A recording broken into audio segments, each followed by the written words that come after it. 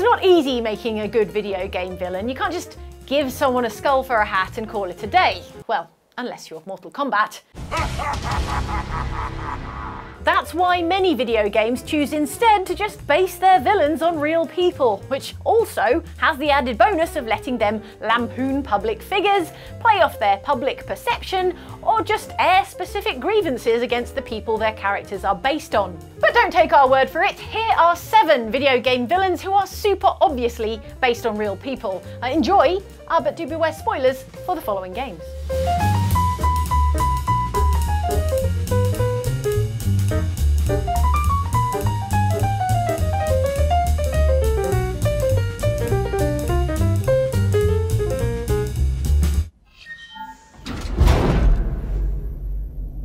Every new day holds a promise. You can waste it or spend it advancing yourself.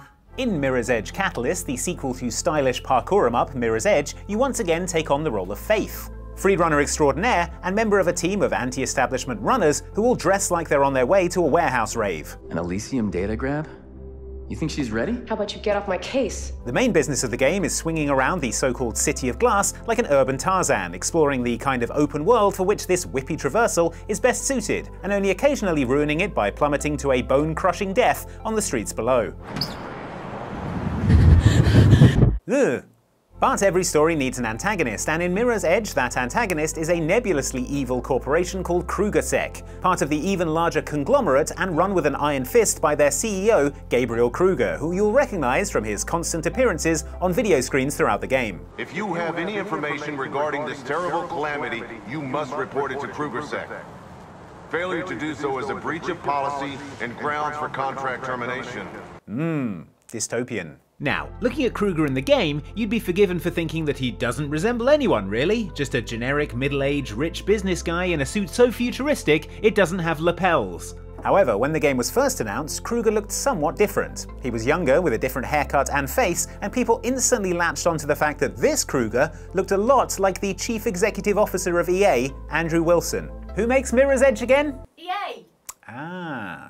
Maybe it's just a coincidence that developers at EA designed an evil capitalist overlord who looked exactly like their boss. Could happen to anyone, I expect. Anyway, it kind of became a thing, and next thing we knew, Gabriel Kruger had been redesigned and now no longer looked like anyone on EA's board of directors. I should have recognized you from the first time we met. Which was probably a totally voluntary decision on the behalf of the development team, I expect. As I suspected. What do you hope to accomplish here? I'm giving people the right to decide things for themselves.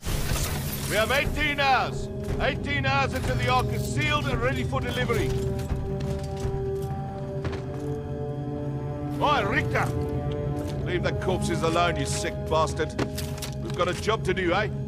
We make corpses, we don't clean them up. Despite its marketing, Titanfall 2 is basically a touching love story between your character, Jack Cooper, and his best friend, the enormous killer robot BT-7274. BT! Got you. That said, there are a number of elaborately accented villains in Titanfall looking to ruin you and BT's good bonding time, including the extremely German Apex Predator Lieutenant Richter. We first see Richter cutting the ears off a dead body to keep as war trophies, so not a great first impression. But after hearing him speak, it's pretty clear who developer Respawn were going for with this character, and that's Arnold Schwarzenegger. Ja, here's Richter. Sure, Richter is German and not Austrian, but the accent is a dead giveaway. Let's begin, du Idiot. At one point, he screams at his men to get to the beacon in a manner very reminiscent of Arnold's similar line about choppers in Predator. All security units, this is Richter. Get to the beacon now! And the achievement you get for finally beating him in a boss battle is called See You at the Party, which is a direct Arnold quote from the movie Total Recall after Michael Ironside's arms come off.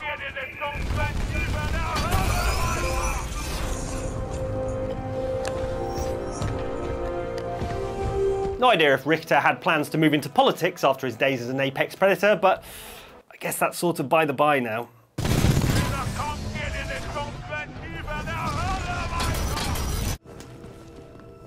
Bug swat?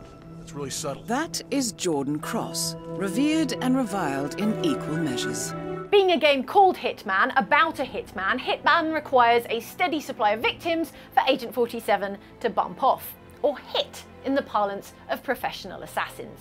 These victims range from politicians to scientists to drug lords and even a few real people, such as Sean Bean or Gary Busey, okay? You'll never find me!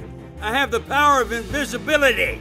But there are also more than a few Hitman targets that are based on real people, such as the corrupt Italian politician based on Silvio Berlusconi, the pop idol based on Justin Bieber, and most obviously of all to our eyes, the troubled rock star based on Hollywood actor and musician Jared Leto. Who's repping you? Small agency. Very low profile. You wouldn't have heard of them. Oh, buddies from school, huh? Don't have the heart to let him go? Yeah, I thought so. This is Jordan Cross, one of the 2 targets on Hitman 2's Bangkok set mission called Club 27. Agent 47 has been contracted to kill Cross by the parents of Cross's ex-girlfriend, who he killed during an argument. They don't specify how they want him killed, but I feel like the subtext to the request was, please suffocate him in his own birthday cake.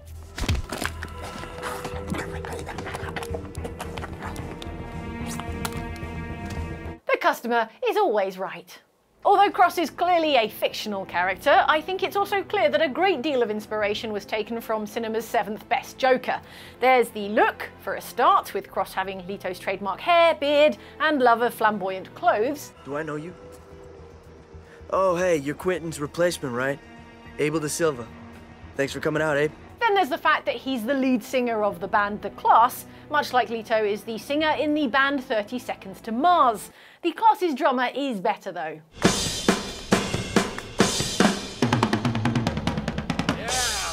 Also, Cross and Leto are both vegan, as they go to great pains to let people know. Oh, vegan, huh? Alright. You guys went through a lot of trouble, huh? Is the lethal poison that the ICA supplies us with vegan? Do we know? Can we get someone to check on that? I don't feel so good. You know, something's not... I think the cake... Okay, thanks for doing this, guys, but why don't we give Jordan a little bit of space now, okay?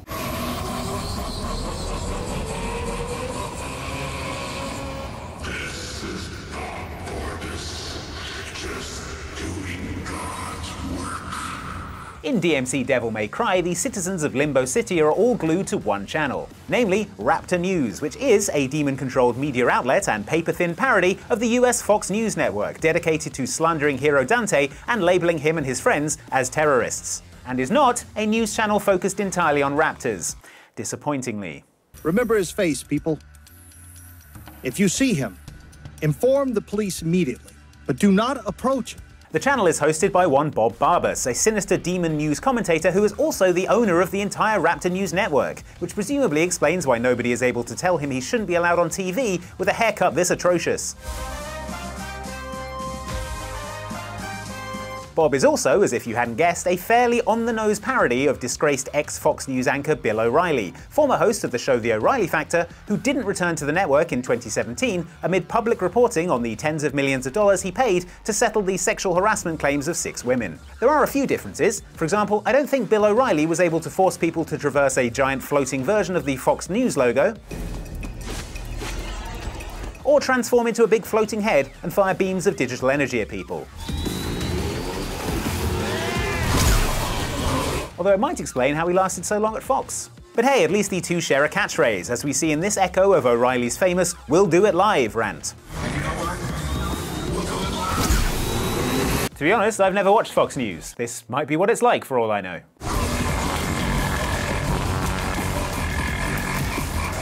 Get ready,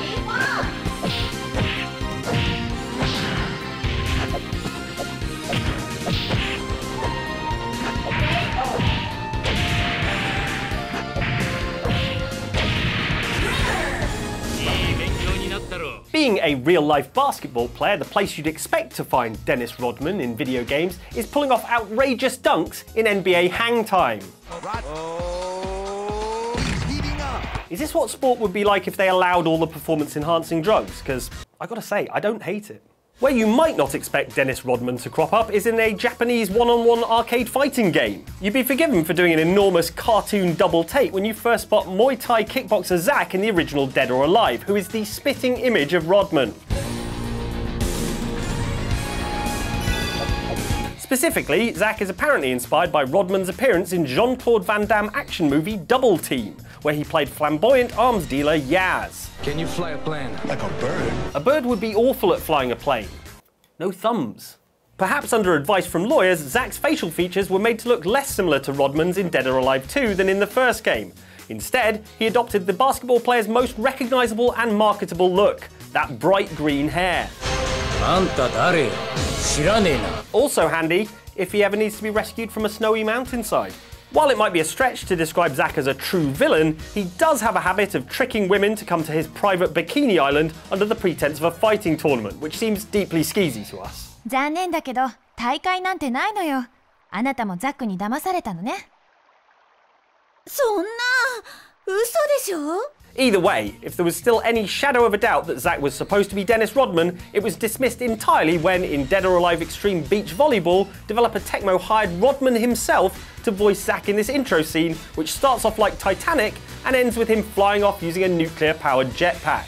That is my island. Say what?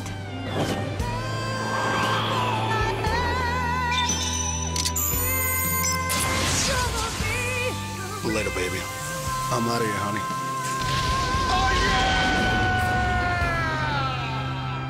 So that's how he's pulling off those dunks. Why, sugar, he's the maximum utmost. If it weren't for Mr. House, we wouldn't have this fabulous wonderland of New Vegas, would we? Well, of course I am, silly. Mr. House is just the smartest, most wonderful man there ever was. For someone who made their fortunes from a cartoon mouse, there sure are a lot of video game villains arguably based on Walt Disney.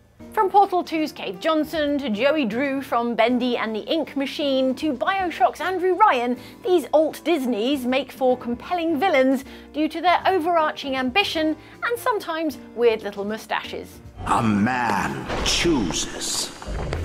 A slave obeys. Chief among these Disney doppelgangers, however, is Fallout New Vegas's Mr. Robert House, the proprietor of the New Vegas Strip, who looks a lot like good old Uncle Walt, as you will realise when you see him on his casino's video screens when he wants to talk to you. And he wants to talk to you a lot. This meeting has been a long time coming, hasn't it? You've come a long ways, literally, and I suspect figuratively as well. That's because even though Mr. House is in charge of an army of automatons that are considerably deadlier than the ones you see on Pirates of the Caribbean, he still needs your help to consolidate his power in the Nevada wasteland. A great deal shall be happening, a cascade of events with you taking a central role. Mr. House is one of the factions you can choose to side with in the game, but if you like, you can decide that you'd do a better job than this ersatz Disney of running his empire. He does of course send his army of automatons after you, but a bit of skillful hacking and you can enter his private control room, where you discover that, just like Walt Disney was rumoured to have been, Mr. House has been preserved in suspended animation. Haven't you, Mr. House? He probably can't hear me. Let me just get him out of there so he can hear better. Why have you done this? Okay, we've all wanted to run backstage at Disneyland and deactivate Walt's cryopod, but this is why we don't. Rules are there for a reason. Freddy, where's my new walking stick? It's right over here, Mr. Mandel. A brand new cane, hand-carved to the exact specifications of your previous stick. It better be, or I'll buy up your putrid little shop and replace it with something useful, like a public urinal. The usual villain in the Monkey Island games is the ghost/zombie/demon pirate LeChuck, which, I mean, I get it, look at him. With its unholy power, I'll make the seas run red with the blood of my enemies. For the fourth game in the series, Escape from Monkey Island, however, LeChuck was merely the terrifying, beardy public face of the game's main evildoers, with the real power belonging to the actual villain of the piece, Ozymandias. Who are you? And what are you doing in my house? Ozzy is an Australian tycoon who has swept into the Caribbean, buying up all the local businesses and seeking to impose his own anti-pirate views on the area. That junk, as you call it, may very well be the key to ridding these islands of pirates once and for all. He's even the power behind the throne of a corrupt politician who only got into power thanks to Ozzy's machinations, the oleaginous gubernatorial candidate Charles L. Charles, who is so obviously LeChuck in disguise that I can't even muster up a pretend shocked face at this reveal. Why, only the biggest lie of them. LeChuck! LeChuck! At your service. Oh, my goodness. Ozzy is, as I think it's clear, based on media tycoon Rupert Murdoch, from his demeanour to his business practices to his extreme Australianness. Ozzy Mandel is a businessman, a capitalist, a real estate developer. I'm also the future king of the Caribbean. Which proves to be advantageous in the insult fighting world of Monkey Island, because his Australian insults are so totally incomprehensible that no one is able to counter them. Oh, of course he knows, you sloth-brained pile of kookaburra droppings. This, I presume, is also how Rupert Murdoch rose to the top of the business world. Sounds right. Now, by the power of the ultimate insult, I hereby banish those chaotic tempests and usher in a new age of orderly consumerism. Jane, how do you respond to the rumours that Dr. Neocortex from Crash Bandicoot is based heavily on you and your scientific experiments? It's all true. I take royalties every time someone buys a Crash Bandicoot. I get I get points off the back end. That's because how you it's bought that Ferrari. Inspired by me, Jane, the greatest villain of all, but the hero of this piece, which we thank you for watching. If you'd like to watch another video from Outside Xbox, then may I personally recommend you this one, which is about the unsolved mysteries that still, to this day, keep us up at night. And then there's this video if you'd like something from our friends over at Outside Extra, which is about the 7 tragedies you couldn't prevent because you happened to be behind glass at the time. So check one of those 2 out and we'll see you next time, this time next week, for more on Outside Xbox. Thank you for watching. Don't stop her, but I'm behind glass.